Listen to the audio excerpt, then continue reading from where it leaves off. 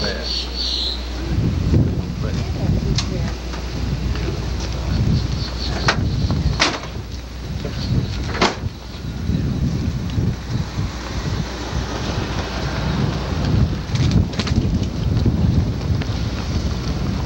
this is the first leg of the trip.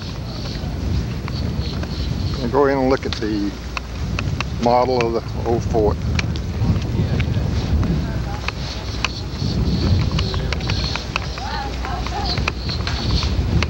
had to depend on the European market to supply them with essential military goods. And it was through ports such as Wilmington, Charleston, Savannah that that the lifeline of the Confederacy evolved.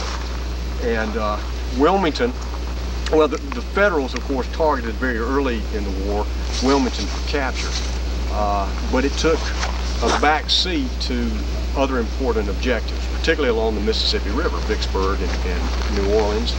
And then there were other ports in the South Atlantic that the Federals thought were more important than Wilmington, particularly Charleston, which was sort of the symbolic cradle of rebellion to the Northerners, had that symbolic importance as well as the material importance.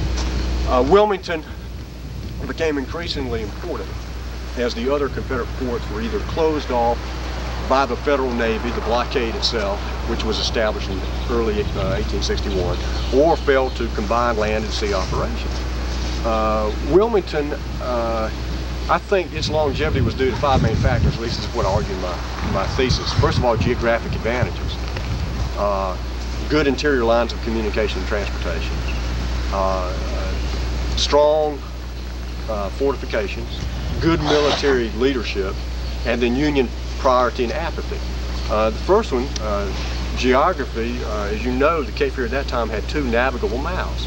The old inlet, or the main channel, which is the main channel today, down near Southport, and then of course New Inlet, which is that shallow little passageway just at the tip of the Federal Point.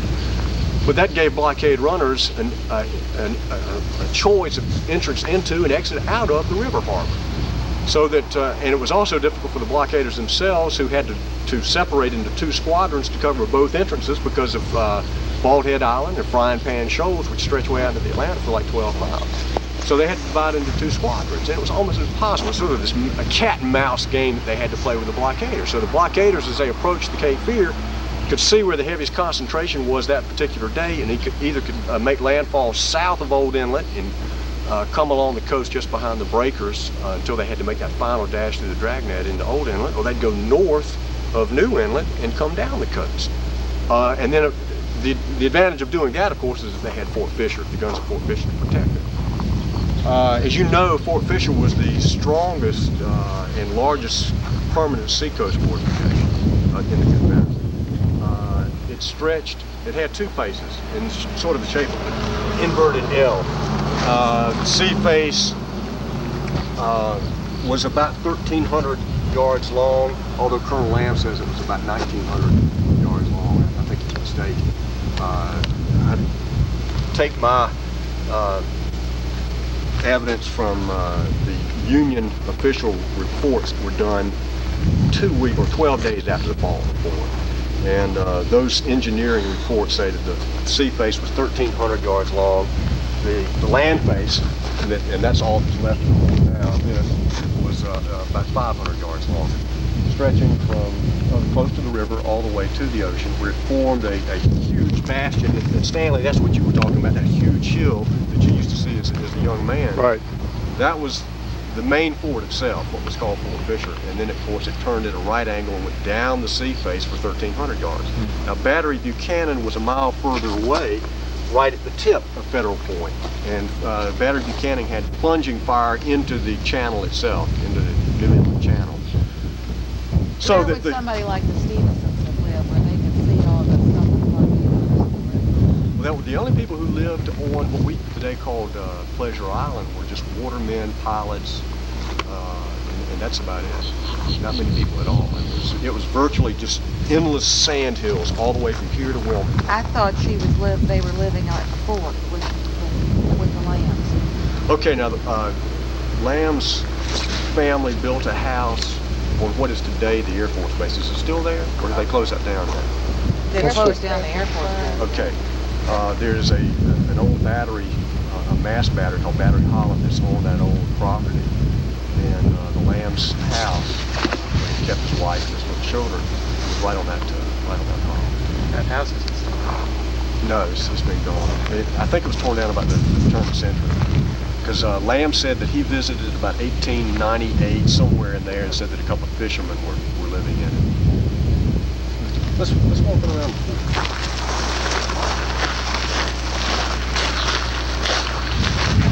Lamb made, well,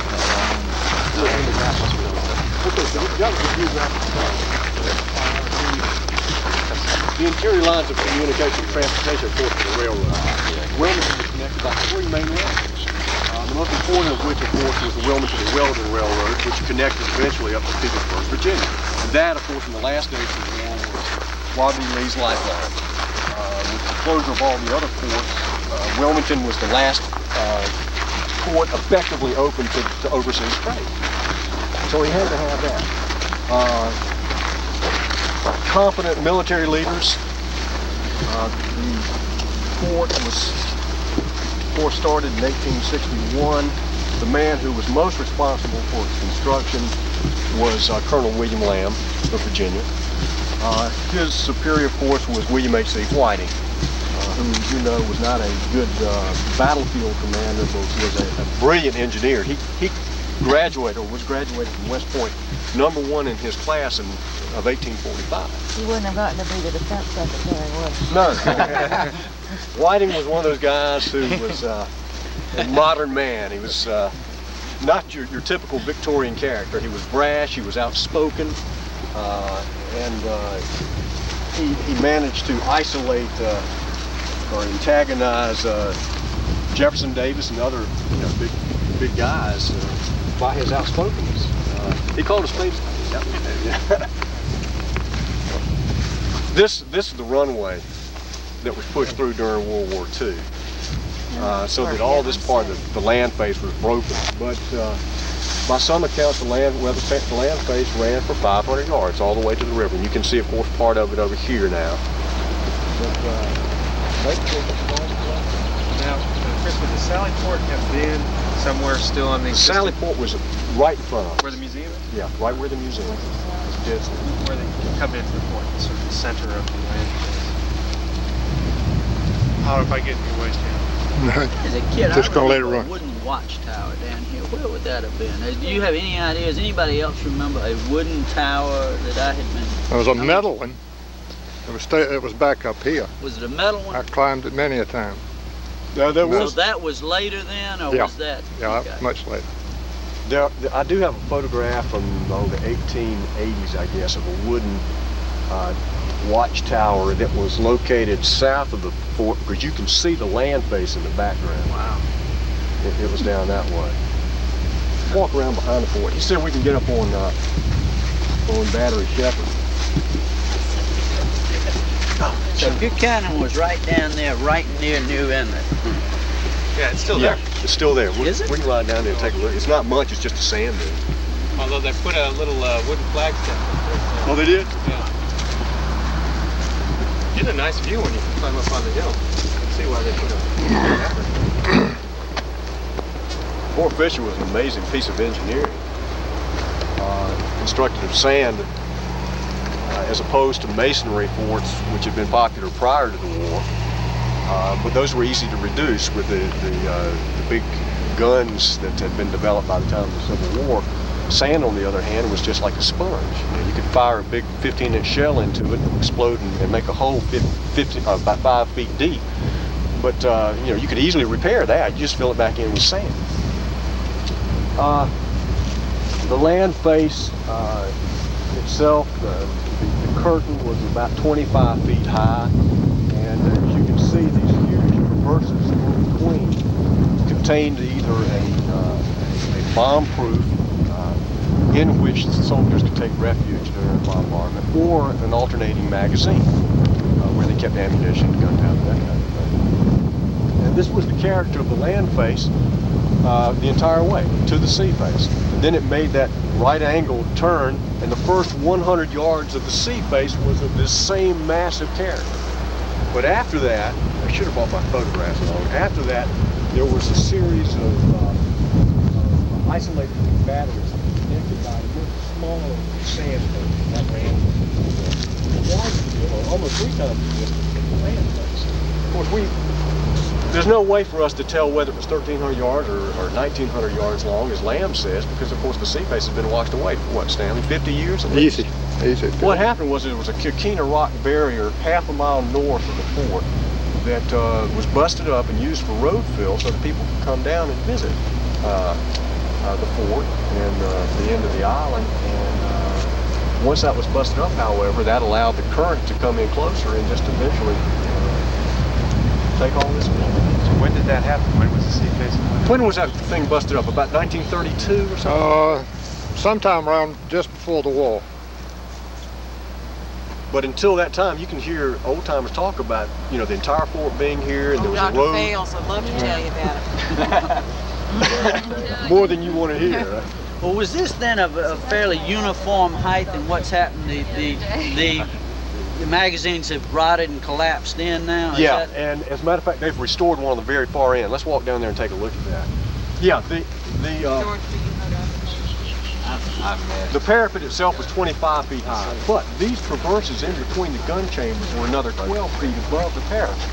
And between each one of these traverses, you can see the little dip down in there. A gun or guns sat in there. That was the gun chamber, overlooking the land approach to the fort.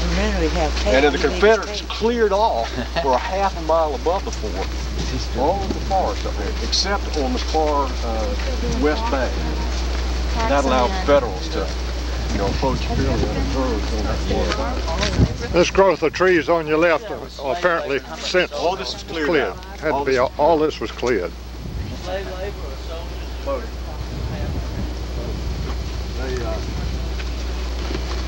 They got slaves surrounding farm plantations, some of them doing work. I think at one point he had like 500 slave laborers. But Lamb said that from the time he took command, July 4th, 1862, until the fort fell January 15th, 1865, that they worked at least 6 days a week and sometimes 7 days a week. And the fort was still incomplete when it fell. And Buchanan you can see off on the left.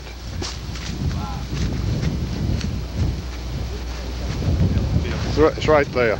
Yeah, we can really see it.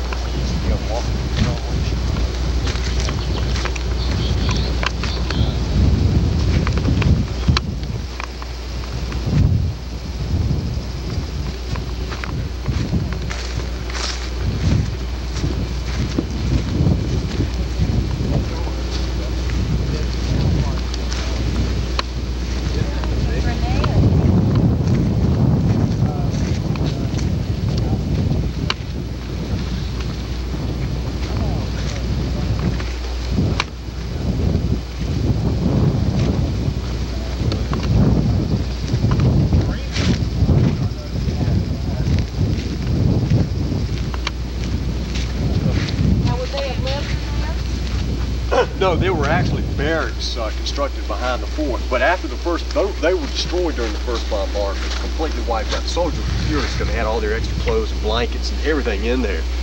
And said that from then until the fort fell in January, they were freezing to death because they had nothing. But those pictures of them when they took after the fort fell, it looks like they're standing against things like that. Well, after the first bombardment, they were forced to live inside these things for the most part. I would have been in there right quick. Since those guns up. Have you seen all those pictures? Yeah. It's unusual to have that many pictures of this site.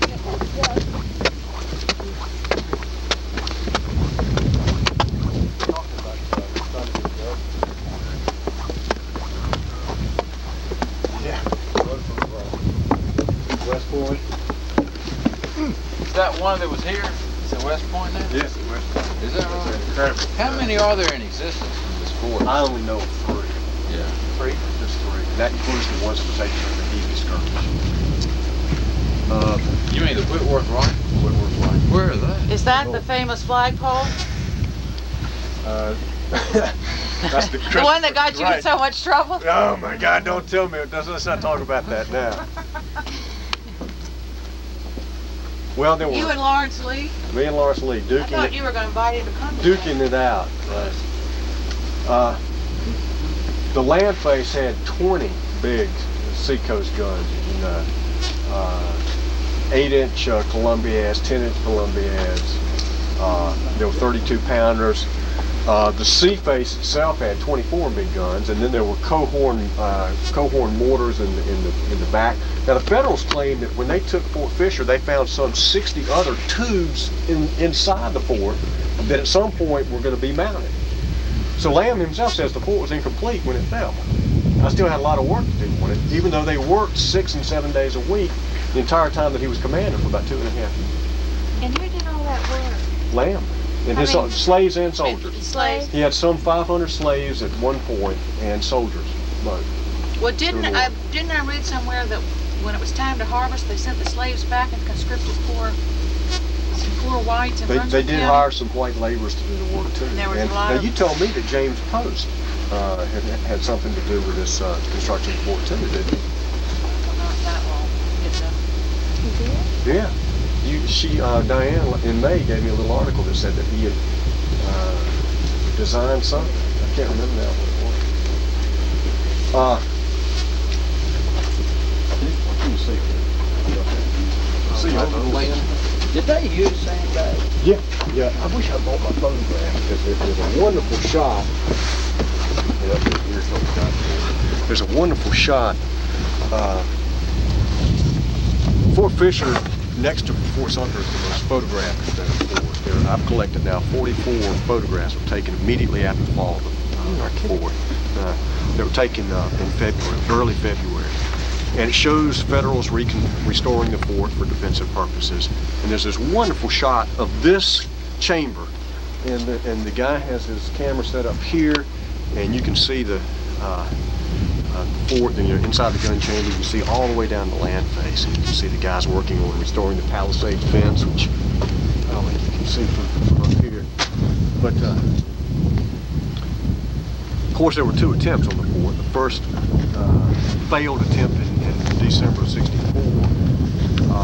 It was turned back. The bombardment turned out to be ineffective. In fact, Lamb says at least 1/3 of the shots from the fleet went into the marsh beyond the fort or into the river. And General Butler, who as you know was the Army commander, the Union Army commander, landed only 1/3 of the troops that he had with him on the expedition. They came up and reconnoitered the fort and said, listen, your bombardment has done nothing. I told Porter that his bombardment had done nothing, and that an attack would probably fail. And so the attack was called off.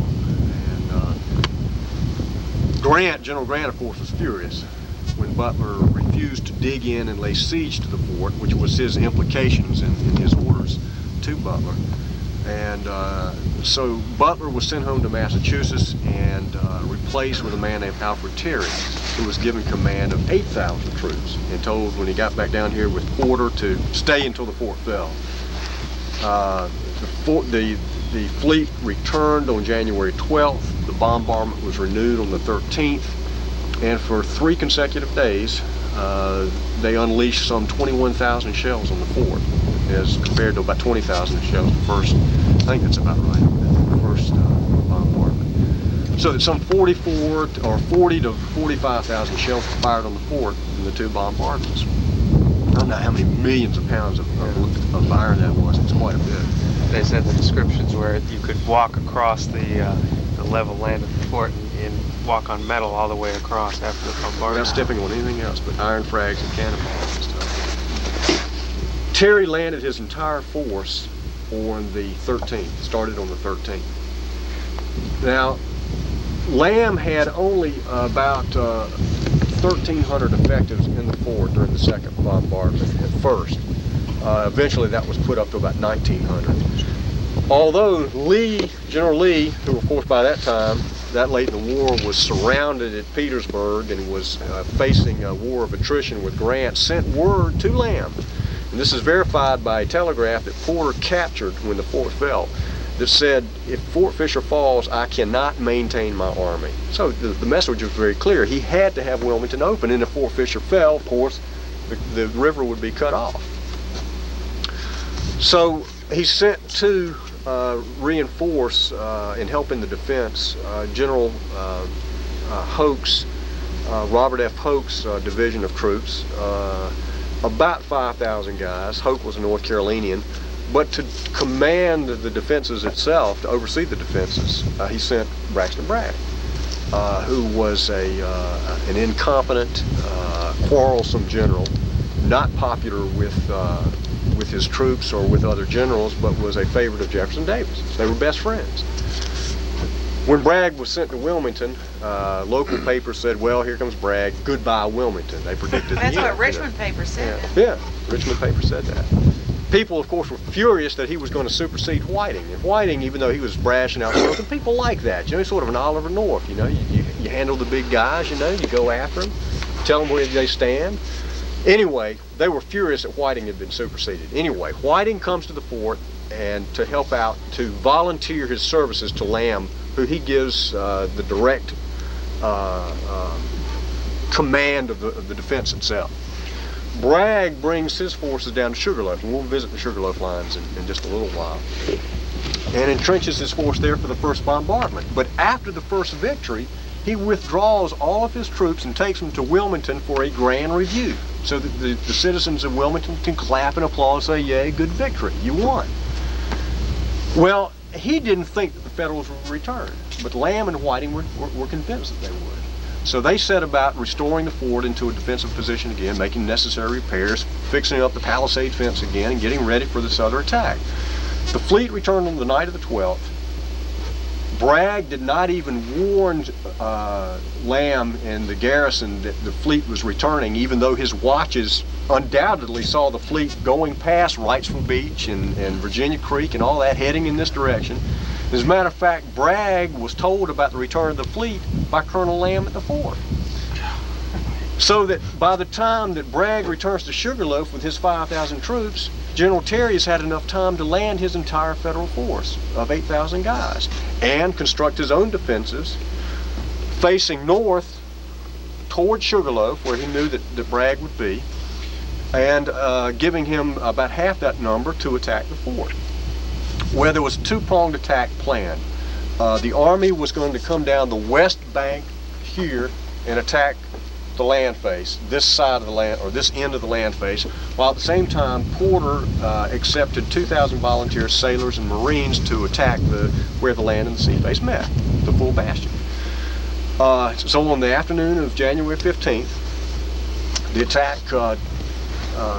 took place. It was started with must have been a beautiful thing. All of the steam whistles of the fleet blew simultaneously. It must have been an eerie sound. The Confederates knew exactly what was happening. And of course, they'd been holed up in their bomb proofs for the most part because the bombardment had been so terrific. They could not stand at their gun chambers as they'd been able to do during the first attack because of the inaccuracy of the fire of the fleet. Well, as soon as the steam whistles of the fleet blew, the Confederates knew exactly what that meant. They came pouring out of the bomb proofs, came up onto the fort to meet the attack. Of course, in the meantime, the army had been massing for the assault, several hundred yards in front here. The sailors and Marines had been massing, they landed at Curie Beach, formed for the attack, and moved their way down for their segment of the attack. At 3:25 p.m., the attack began simultaneously. Sailors and Marines dashed down the beach. They had been given cutlasses and revolvers and told to board the fort, and when you get on top, throw the soldiers over the side. You know, like they were trying to take a ship or something. You know? Well, that was disastrous. Lamb had to defend the land face at that time only 1,000 guys. Now there were some 500 still on the sea face that were fighting the fleet. He had 1,000 guys.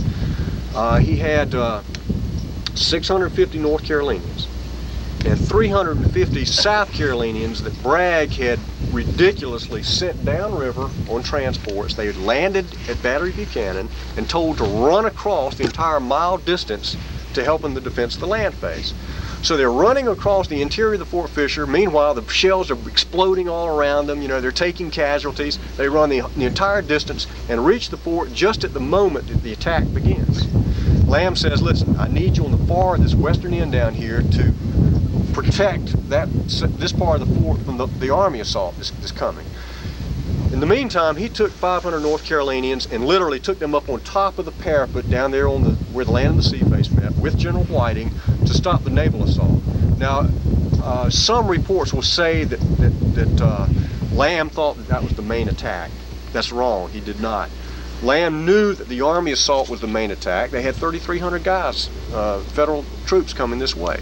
But he knew too that if the naval assault was successful, that of course the fort would be bisected and the end was inevitable. So he needed to turn that back first, and he did. It was like shooting ducks. They come running down the beach full force. They lost all sense of staying together, all sense of order. They just this giant mass of Union sailors and Marines charging down the beach, and the Confederates stood up on top of the parapet and just blew them away. There were several hundred federal sailors and Marines killed in a very short period of time, and what happened to all those bodies? some of them drowned. Many of them were buried. National They're for the Cemetery. National They took Cemetery, them to yeah. the National Cemetery, a lot of them. A lot of them But were they taken couldn't up there identify eventually. all of them. No, because they didn't wear dog tags in those Did days. Let me ask you What one else? dumb thing. How did the Federal Army get here? Had they ridden up, I mean, they walked or ridden from another place, or they come by boat? They were landed at Curry Beach and constructed fortifications there to protect their rear. Left 2 brigades of black troops in the trenches, and then the white troops came down to make the attack on the fort. And so while the Union naval and sailors attack was being turned back down there, the Army in the meantime was attacking this very point right here. There were only at that point 150 North Carolinians to turn back 3,000 or 3 brigades of federal troops, because the South Carolinians refused to fight. They were exhausted from having made that trek across the interior of the fort. They holed up in the bomb proofs. Major Riley tried to get them out and couldn't do it. Whiting and Lamb on the other end of the fort, you know, meeting the naval assault. So it was easy.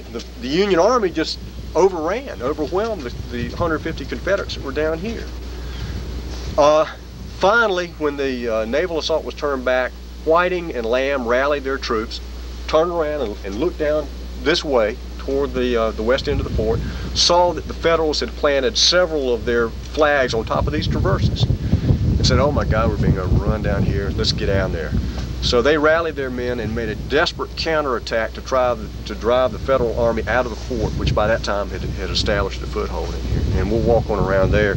But this is where they made the attack, right over this point, right here. The fiercest part of the fighting were over these very traverses, right in here.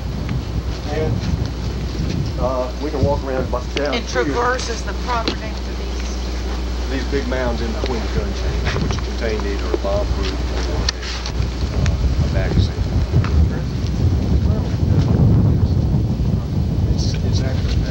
It's almost directly across the shore. Is it just north of the That's so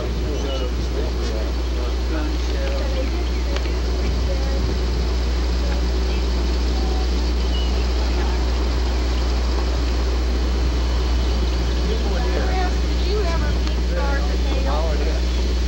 What name? Did you ever meet Sergeant Hale?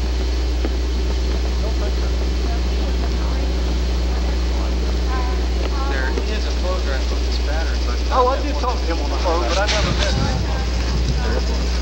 Tried to track down the name of every Marine ashore and what happened.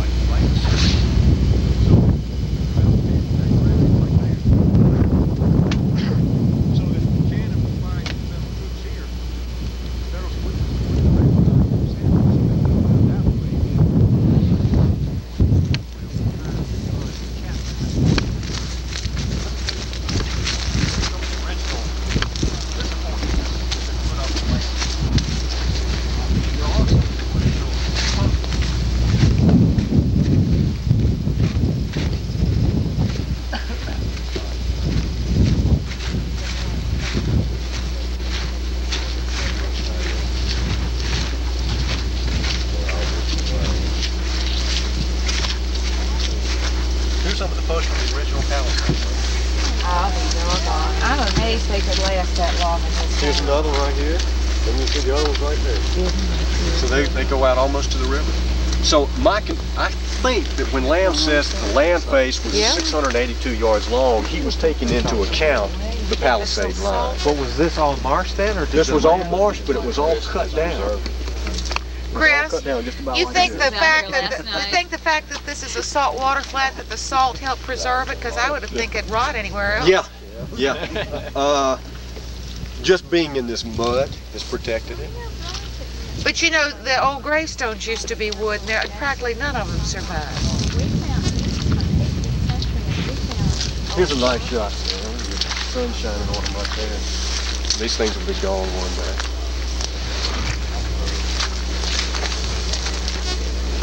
I wish I got away like he is just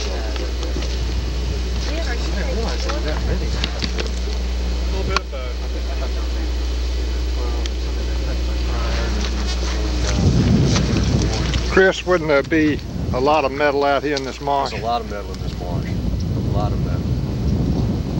Particularly when you consider that 1/3 of the shells from the first bombardment went into the marsh and into the river. So you could take some type of metal find and walk through here and find plenty. All kinds of stuff. It's illegal.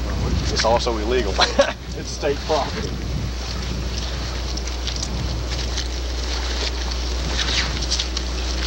There's a wonderful story now about father's effort to find his son killed out here. His son was a sergeant in the 3rd New York named Edward White. He was killed before he ever reached the fort. He was killed out in front of the fort. When his father received news of his son's death, he was intent on recovering the body. So he immediately secured permission and got passage down to Federal Fort.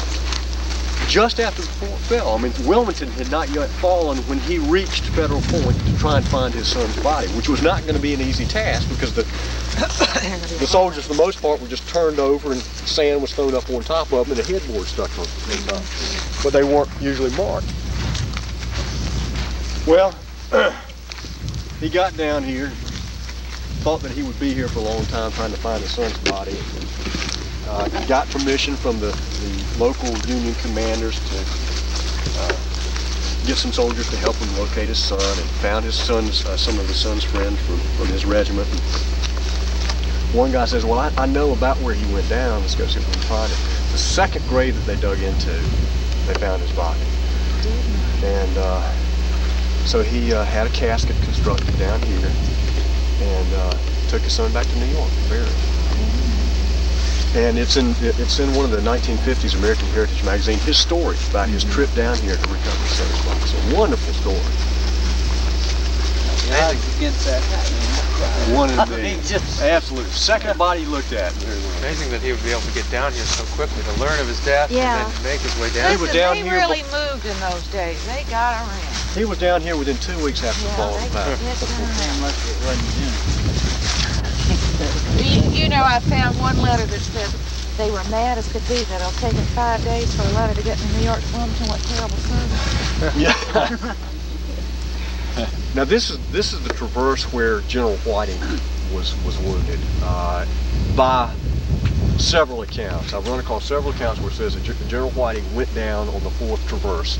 In that counterattack, he and Lamb rallied as many men as they could from the northeast bastion and came flying down the top of the parapet, the land face, hoping to drive the Federals off.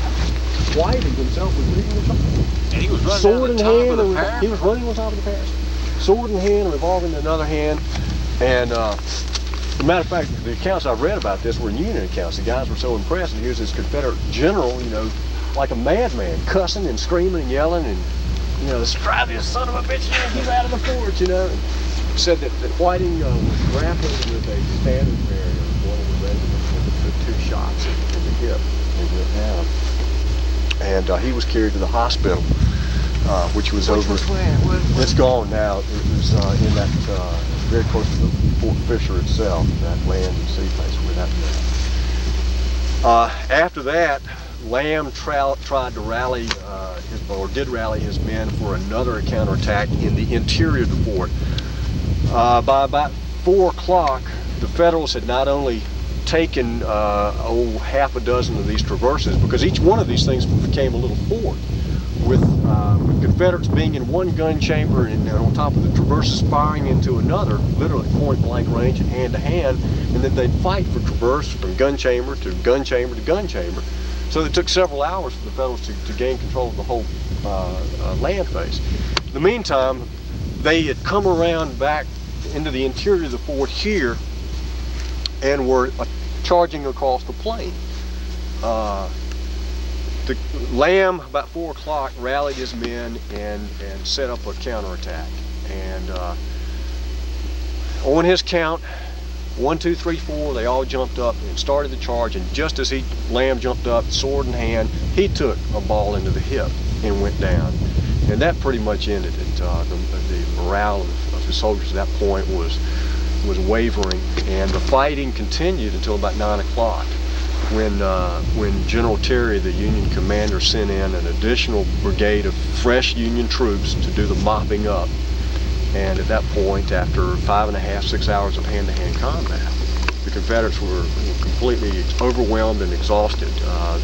Lamb, at the moment of the attack at 3:30, never had more than 1,500 effectives as compared to so the odds were 2 to 1 against him, just as far as the army was concerned. And so about 10 o'clock that night, they made their way down to Battery Buchanan, where the surrender took place. And that was it. Chris, go ahead. Yeah. What about the 5,000 Bogart? Didn't do a damn thing? Not a damn thing.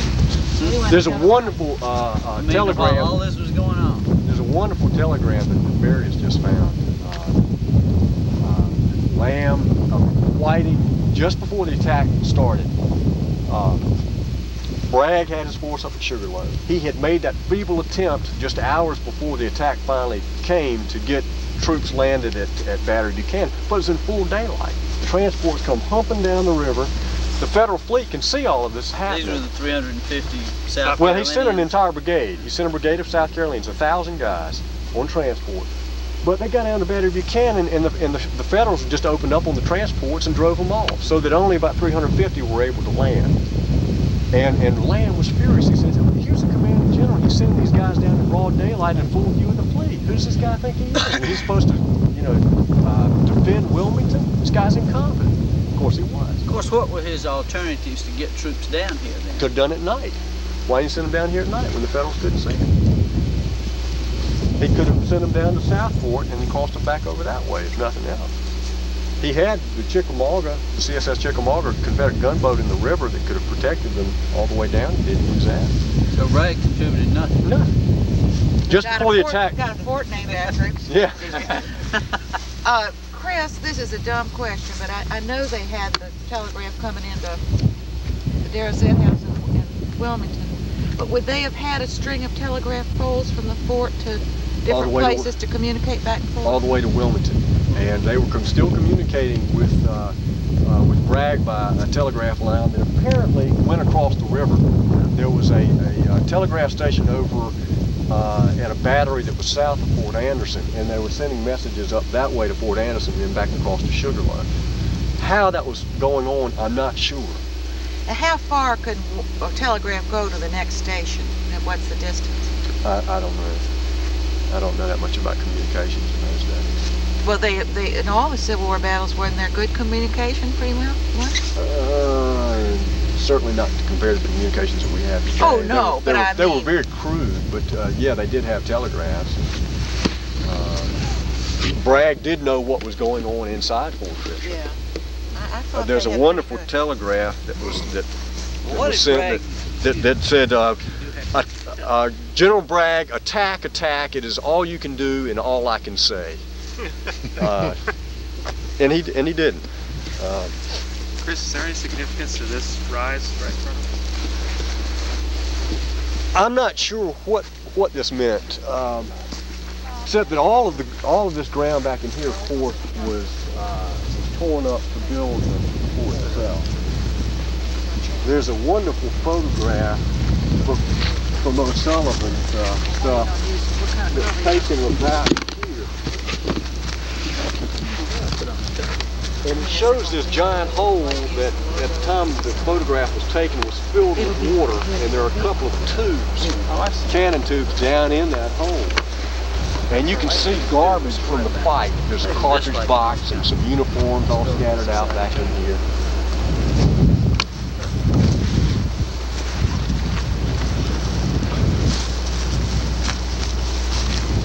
Chris, Archives and History just buy a new, is it a journal or a manuscript, some sort of manuscript that was written during the fall report?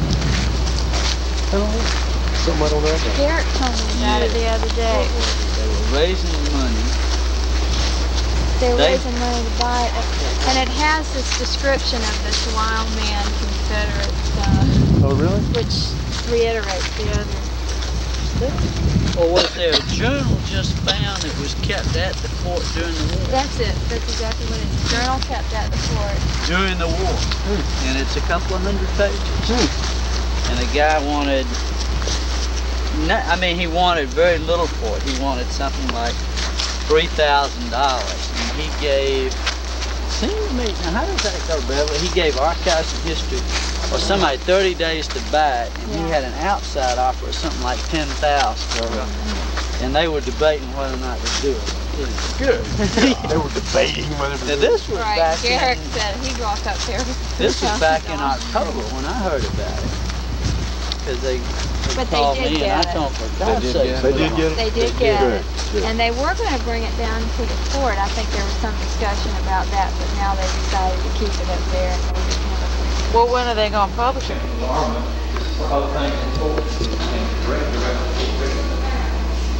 he said from this day forward that the ordnance material will be used on the ordnance hunt, and that the counting characters will be painted a red color for great information, and that the tubes will be lacquered. Good information, same thing I told you the other day. Also, Protect them from the salt air. but what was interesting to us was the color, because we may try to put a cannon up there. That's correct. Good information. Another thing in there was a special detachment of 20 cavalry, and it gives an order that 20 horses are now available in Wilmington, and that Colonel Lamb will pick those horses up, and while there, pick up 20 saddles, 20 bridles, old smears that will be used for Coast Guard. Now, what a great little synopsis or scenario for program. 20 guys or having to get the cavalry to do that, which is what we use our cavalry for when we have them here. I remember they were using they got local horses down here, didn't they? And at Bald Head.